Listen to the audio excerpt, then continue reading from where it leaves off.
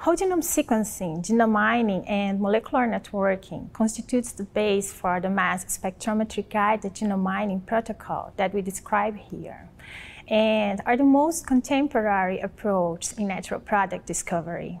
Genome mining and molecular networking match gene cluster encoded annotations in whole genome sequencing with chemical structure signatures from crude extracts, providing massive prospects for uncovering novel bioactive molecules.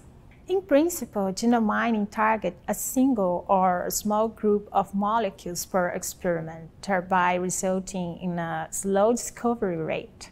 In this sense, using genome mining along with molecular networking represents an important advance for natural product research.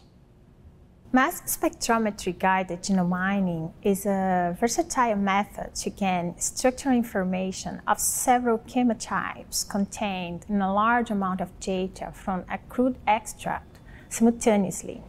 Today, it is a high-range methodology capable to explore bacterial, fungal, or plant sequence, providing chemotype to genotype and genotype to chemotype bioinformatics links between biosynthetic gene clusters and their small molecules products.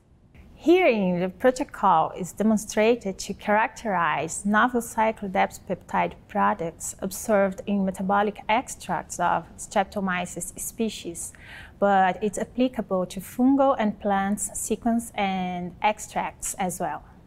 It's very important to have nicely curated genome data set, and nowadays fragmented draft sequences have increasingly